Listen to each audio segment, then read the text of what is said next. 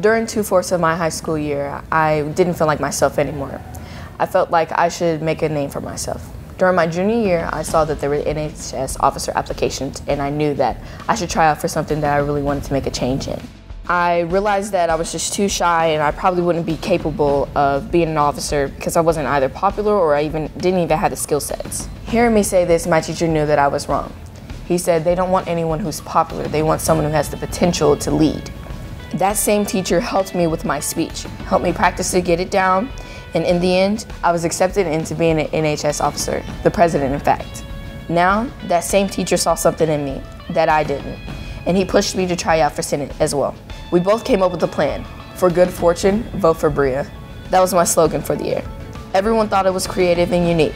I was going against tough competition, but the positive vibes we both had for the election process made me achieve that position.